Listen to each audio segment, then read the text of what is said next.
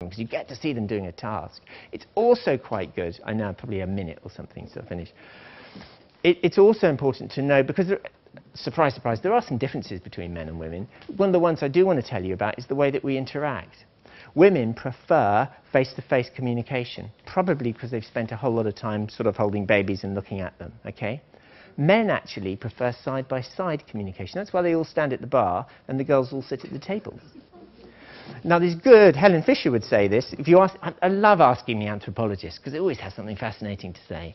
And what they're saying is that actually, yeah, because actually the mums had the babies, they had them for a long time, they were on the breast, you know, we're just always looking at them, that's what they do.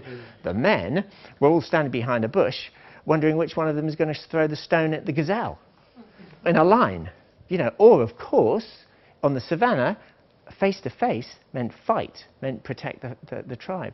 So women, if you do want to get close to your man and have a difficult conversation about something that you think they might not like, try and just get alongside. And guys, if you want to get close, look them in the face and face them. Okay? So we know that there's all these sorts of differences. So I think that might have made some sense, actually, because I sort of followed it, which is always a good sign in doing that. I really enjoyed I just enjoyed doing this.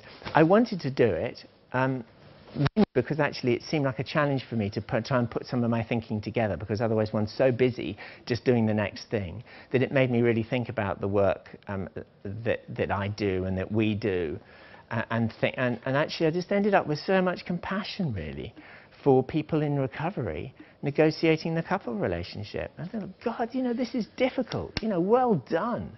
It's about hurting and being hurt. Well done. It's about going against all the instincts.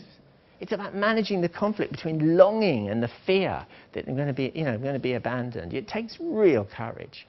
So I think, you know, I mean, on that note, I will rest my case. But thanks so much for choosing this above the sunshine.